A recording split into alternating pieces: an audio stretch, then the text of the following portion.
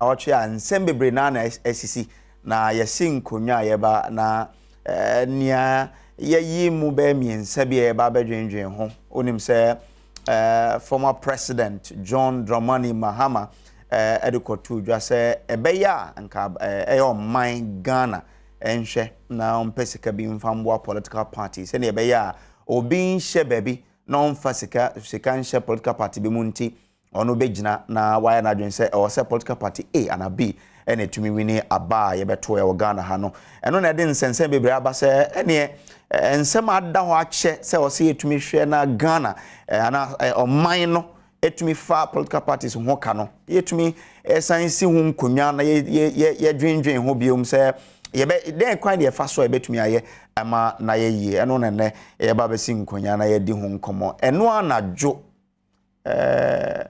ene parliament etumi eje president ne 6 ministerial nominees or the betu dwa no omoji omo nyina to mu omoto aba omo ye secret voting ekoto dwa se omo nsiane nyina no ade a parliament aje atomu se omo nko no omo nko show modwuma se 5 ministers and 1 deputy minister parliament je omo to no omo wie ye no ena parliament yes majority yes okay ye gitu mu say beto abamienu ye wie ministers de na ye behwe na yato supreme court judges mienu bi a president bomo din a eno nso koye kodanda ntia na yanto mo so aba no ene ye koye twuma mentwe minority ne se dabi ya bre ye ntwen san ne ye nkombra meto no bio omo ye ya no mo san to ya omo je san kofo mienu nso etum ye bedi eno nso nkomo na Nnawotwe ye mu nso na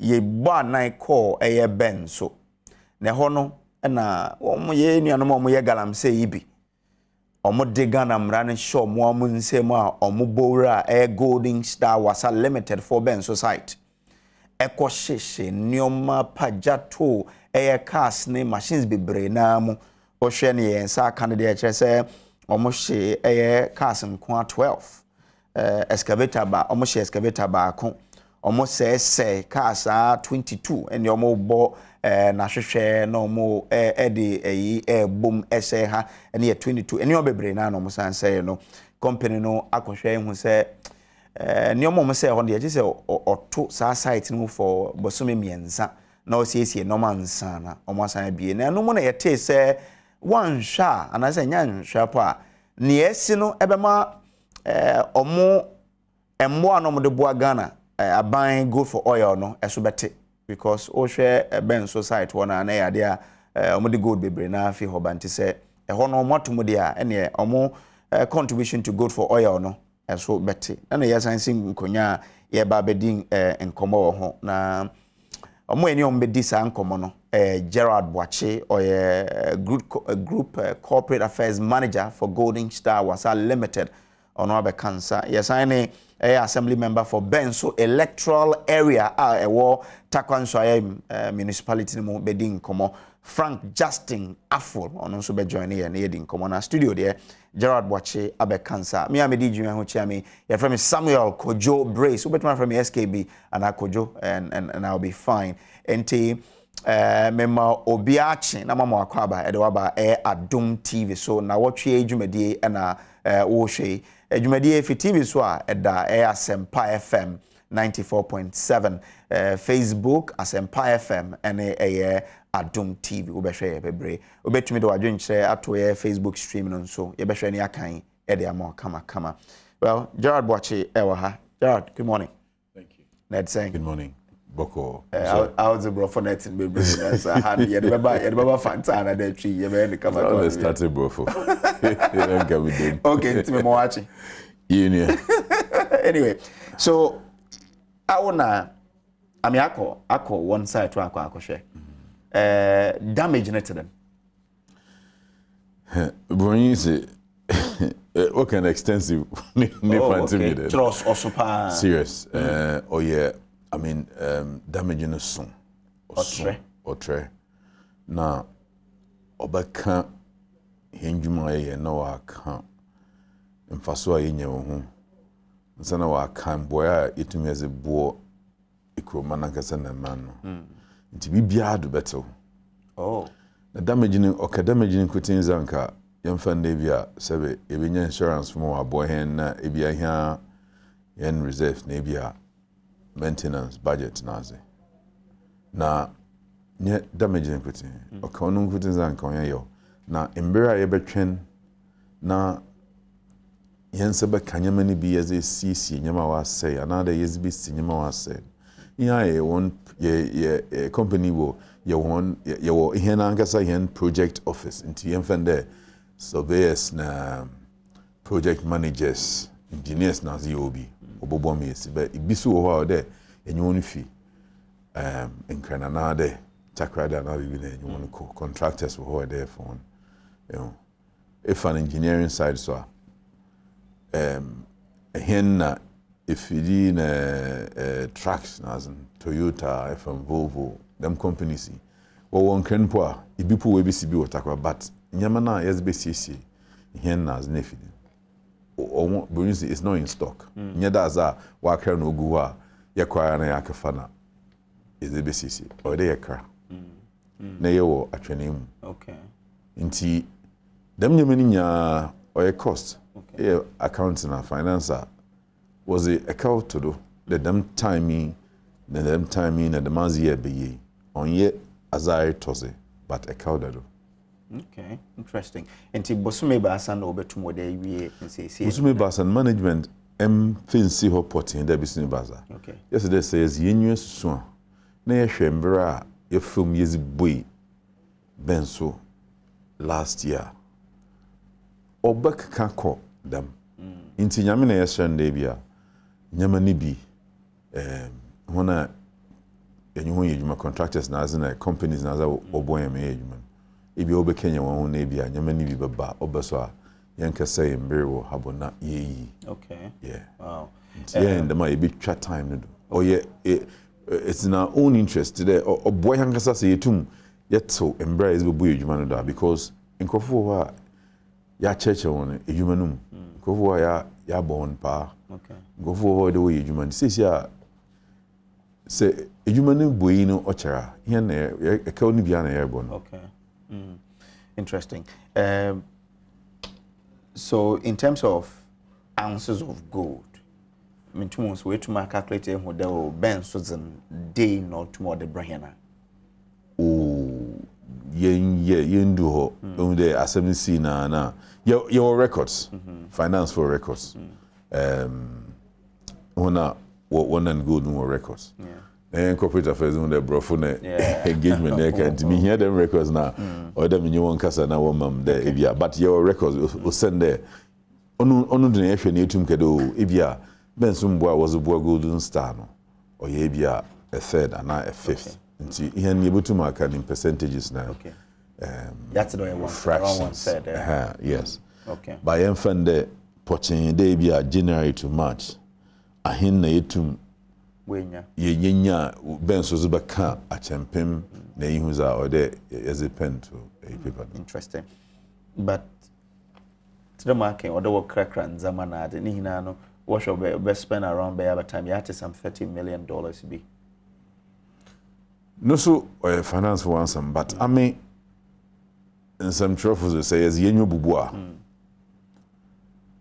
enfande dump trucks 22 year or say windscreen dump trucks nankasa no boy bed $478,000 inti enfande HM10 po windscreen na shields na cabin na wa say one kwa bed $10,000 $20,000 or they yes say wo ekrobia ho ti yeze sisi na yakan mawasa ya ambulance crew na nam €60,000 nichi wa should be in wow light vehicles if and there light vehicle here mine check a light vehicles are a chair pickup Land Cruisers maybe a hard body onu gutin be there 13 or say into no so yeto ya chair if and there say you can end them if you cool 55,000 60,000 yes sana amizmenyu bubu we feature am so na yezimbira ebe say nyina aka wa ene nam 30 million years ago wow that's a lot of money but you find the week or being you built tomb. So by that time, police fool, investigators, security fool, we when you went, you built alcohol, and insurance for your project managers, valuers, but corona you 2 months, senior man in an until you built me the exact figure. Okay. So yes, Bible to John. Yeah, Kades Bible to Jen and Cheribia, yeah, can answer my with whom mobile. The pede or man in Kumano, what has there? So can he now? Young good in a walk hen. But can't one hour pedo was a jumaba, or can't one hour work and my year in Juma, now also what you do for you. Or can't go for pee. The young man as it today, we were do Yabra handsome, but on yet also saying him. Okay, okay. But the most scene also tells of security be or the shemukina. Security in sense to them. You don't want security. What about the state? The state citizens also if you're on run mine or when you mind. But I know there was Operation Come Life. Yes, I know make Zagra, but in maybe we trim kono. Na asrafo na postful. Wo boom no was form a Come Life. On the Ministry of Defense, it's not a sign catcher. Na wo bara wo ba patrol nye patrol kutin wo ba oya obotum wa betna yen pit na ebi owo nwrem yen security no yekwa ekobo han prokeka na ya befi because yen kita to in kita akroze yen kita hwe embrem ma ho kwan na ebekita po na ejuma ye no so onye ejuma yen kokon into ejuma nkita ho Bempi inti se nyo busy nkita ho a sabe it no bi na asase do owum da aba na o mehenkwan but nyimpa no te ho nyimpa wote we nya yen busuafo nya yen krofo yen nananom no to inti yen tum mfa akozo nkobo hen ejapaze no ho ejuma na ebe ye yamba ko inti ehwe nama nanka se nkita ho ye zi ejuma o den tase ba but da amekere nkrofo wo ye obeyazi e fa mu when you want to use it, but you got to wanna ye use it. I had you need a hadi. Wonder a boombra, but ye knew couples, ye knew whom bear you book but circle. Inti most sent you see them there. If you are wash your hand, me are in kita because you're bed and to me, into me a she. Na honosu, Sikao, into Yinja Yankee and quote. NTS, Come Life for her to them again. Ibia when you wanna anka illegal manners, another guarantee, when Yaku could do them in fence, son and ba, baby, eka pum 1 fee, yeka 2 1 fee, yet a hope on a wash, a hoya pit. Yeah. Wo bug crew, baby, hen offices, ya park, yamaya, ye juma, core shed, only fantasy, but or a baby or pataya bo. Na say ye kutu abobona na ye hwehwem ya hwema sika woma ye park ni nya boko na ya hyehyɛ hon de create fanta okay na ye fa ho information yes to computer do into obi be no pedos sika be hye dwuma no ma ɛhɔ na ye ne koye kyende aha sika nya ha edwuma a ɔkyɛ de sika ɔha nyen onini won kasa so wa hwɛ na wa confirm dem nya wo say no into only a cobia into quantify. No. Okay. Because or yeah a fee means that we some better 5 years enum nature. If you are 10 samples in what 10 years. Oh. Into on ye security no ye kade ye gold nkutin na ebo ho ban na bibia ye adwuma bibi etna bibi etu amobani fi oh yeah nam and for 24 hours you been here security but it also tells about one relationship with the people there or when how we relate to one. I mean nke kan obi wo hunti no mo see we see na them question homu pi e fa we bi sem na ma. Now, I'm just here, my friend, a technical question. When you open the obisa, or to them a lawyer, or you need obisa question or quota, obisa or some now maybe to mark baby. but nyame mamakana oide chief wojizi ohima nankasa bekasa assemblyman sebe friend obekasa na oyaza yenyi wonwo wentwi bia anka ebia yentum nsora na papo yenke edwuma ekona ye befere yakono se wanyim community fu obo blocking because ekona wonza nansi am yenye hwe kra no ya ye hon ekon road networks wo nya ye titsodu inti okwefu mozi wonyema ba wotu cars bebre nansi obode with the takwa road ase cars na fa obefa benso ebefa wasa okoi inti se wonza kan traditional council yeah ne assemblyman bedi komo na me mpeda me yi dem asem na ma sabi we bekedo assembly size obekede na enya ho ni nya asem okay ma me hwe se mesa kan ya assemblyman Frank Justin Afol ya assembly member for Benso electoral area Watakwa Nsoyem municipality. Frank, good morning. Hello, Frank. Yes, sir. Bibi Abakoa. Adom. Great. Mosi as the assembly member, was eba azina etum na enya ebi oye botaya mwa wokodi dem djuma no onam dunta wode ko ho. Ejaminda wasi. Say botaya ni de already na nka made in kan akire mu. Wo other sister stations. Ho no baby a boys no wo wi wo nko ye djuma de biara. Okay. Baby a wo wi wo nko ye djuma de biara na jo anopa eti bi krampo a the whole week ni nyina no bo nso mo hye ho djuma. Omu wi ho na kwa but the security zone. That way baby a mines for the pit ba old pit and a new pit in the old pit no the old pit no na boys ni illegally omukoko ye djuma ho na them boys and him fan wofi most of them are not nest kusasi fu bebre emu de omodos pa kusasi fu and omodos won pa ebia bolega bole na garu all those places you know the thing make can say the we crowd allegedly the we no crowd no also Figaro, according to source, Amiangasa investigation, I mean, and a whole fee. Okay. So a lot of them are kusasis. Anyway, inti asem ba dem no yetum wachi binuma. Yes, wachi binum nimpa nsaka wono menkam wa ekeka ko be 30. Okay. 30 awogudu wo yen hwehwem.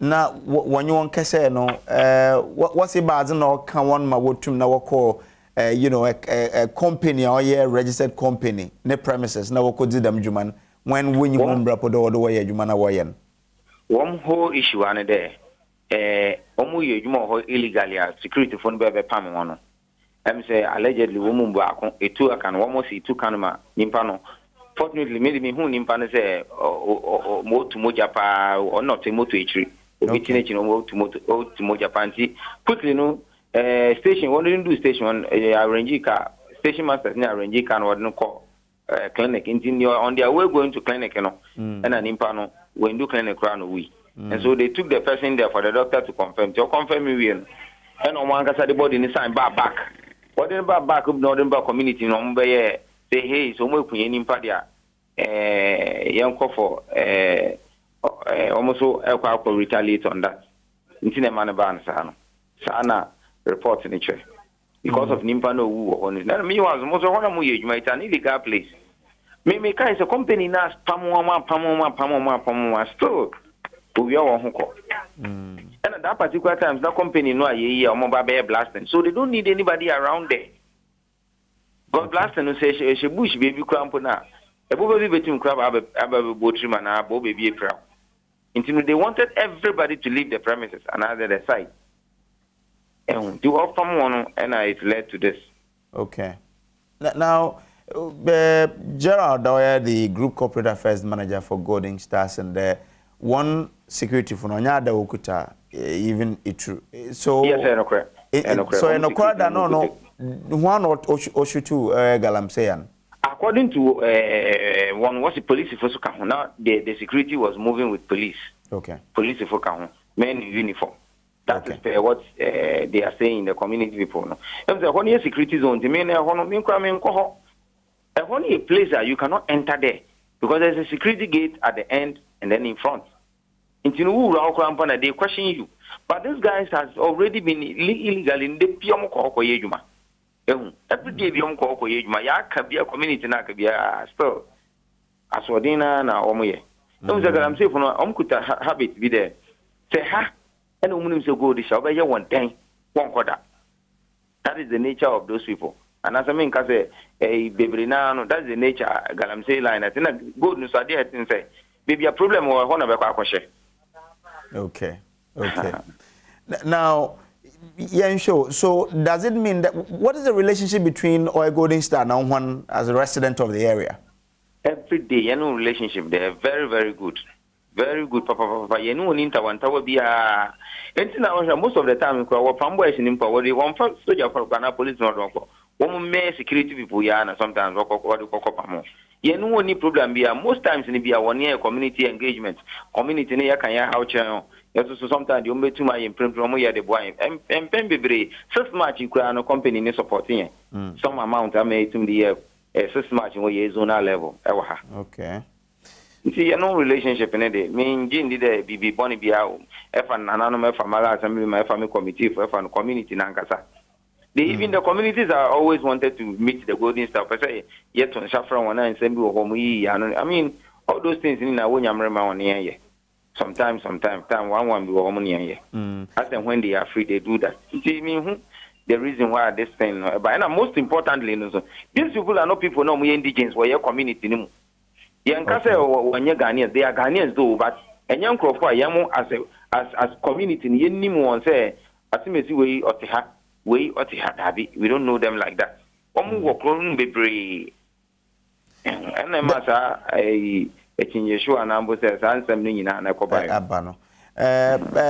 Nano Mete say, Queen Mother of Wasafia say, Kase. Our same for sure now, they buying Bobby Bar also as an assembly member.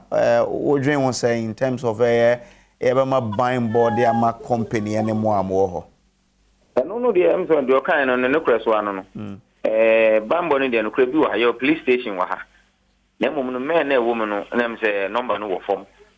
Men will be around number 9, who say Vivita, yes, including the station officer. The men who were from, but security there, I found a police station, I will come her. And then inquire in other neighboring communities, and this police men and cover all those places. Yeah, Mr. Dia can say, Bia, Medibaton and said security, and there was a man. It should be enough to be able to do their work well. Okay. And as I'm saying, I remember I'm more too soon, more than as some way as in Encosibium. Yeah, you say, Yammy my Tuesday, never seen Koy in Kebeshia company, names and Yamaba Kwanami, in Penny Force about company, no name, Vienna for no bedding Kitan, in terms of a meeting number. You see, I train the company Nankasano, and Penny Phone to turn your man if you a meeting I know my schedule, never basso. You see, an idea to money, it's almost one way or the other, and I was there almost 2 money on my year. Yoma 2 man, if you bring your mabana meeting as I say, na ye. And so the other community in their higher papa, true name in Colano. I'm ranting in Yinara Egufi. Or monsoon that employs a company could go down to that level. You'll be okay. Onim operation Cam Life for no, soldier for any police for na and Nanka Mutumi Baho be protected. Yes, me pacho minimum. I see me who am crew. Na others who more there. You have to say a more you more for intina ma sanka mo han kan yesi nkebia nsi. Omubaha, emrevi ombaha. But you say when a company in policy, a kwanya omufa say bi omuyi omufi hone there. Mean to mean 100%. Because company no and communicate on that era. Oyomo encro for nebia. Empini for nebia omoton safra mombe. But no more community no more media. Titu no more community no more buanka kanka. But America krani omufi hako ya no they mean to me any answer bia and answer no yibia. Okay. Anyway. Companies obe shut down or shy be about 3 months ho. And also hunsun so be na benya wo mo amoti ho no so mo no me din kan no ye mo ati hakra ye mpo ye nya bi mpo no it will affect us because Yamranti any in Catesi, one will be anka, me no Catesia. Actually, so every 2 weeks, Bianca, employment about. Every 2 weeks, Beatrice are 1 month in employment. But you see, and a woman who cry to fee. I can't am some person cry employment. Telling so sounds to be brava, what my dear grandpa and talk. Emily Nanka, Bibia, Ubia, Ziananka, Bibrina, Ubia, your business.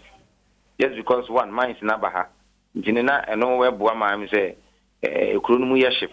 Papa, Pasisia, and I said, the own fee have crampon on or Mudin Phoebe, Jumawa, and company now so ban on the Omcrop of Omunia back. Jama at the tone in your mind was a cost with that and cost with the canon. Okay, interesting. You, Frank Justin Affle, you better say, then I'm running in Kumai, Ono, and the assembly member for Benso electoral area. So, it's the assembly member, but have you heard from the MP of the area? No, MC Baha last Monday. Okay. MP need their maintaining. Last Monday, but assembly see and the money in Kasai. Dabi, me MC na meneno Kasai. I spoke to MC directly. Me sure say every I am an Ebobiano or the Abo MP. Okay. All right, you. Why? Medase pass Frank Justin Affle, the Honorable Assembly Member for Benso electoral area, Takwa. And so, well, Gerald, I'm sure that life there is grounded now. Until and what chamber has no too much processes and to revive it. Me sure that yenya all clear. Okay. Because when there some wako court. Now all courts are. I don't want to. As no yeah, working then or some court. I'm sure I'm quite prejudicial. Indeed, yeah, me too. But I mean, you more court when there. Okejina court ebi obe take evidence. Nyama na cross examination boom nyama ebia kofu bepedo abehwe. Okay. Site. Okay. Inti hono minim processes okomun sheda nkeda minim. Inti me fi oyem there. Say yenya all clear. Nibia ya start cleaning because eco site me chire unuanum pressman there. Ihankasa no hwin si ni kra no ansa na yenye nkofo mbabokọ edwuma ho no o de yenya ahwehwe yenya sure there ho is safe because edwuma nankasa ye no or dangerous. Ntisha light vehicle see here yan light vehicle so yenye ye edwuma ho no ebehwe nyim na bagi ABC nyim pull tintim na flax okay here po dey boy hu ban fi and he nwan ma yenye won yedwuma because so it's na Adom tracking them Adom track not dead then ohun hwe as ohun anyi colors inti ye hono colors red yellow green na ezi yedwuma okay inti ansa na yenye nkofo mabako ho no anana ye ba ka fa nkofo ba o dey ye make sure that hono is safe okay yenya dem clear now yentum start there ye ho safe okay ansa na yenye nkofo mu fa ko inti me sure that ebia was were man nkofo yi oboko next oma date and to where man want to them na where 30 numbers ni ye clear okay was 30 43 mean say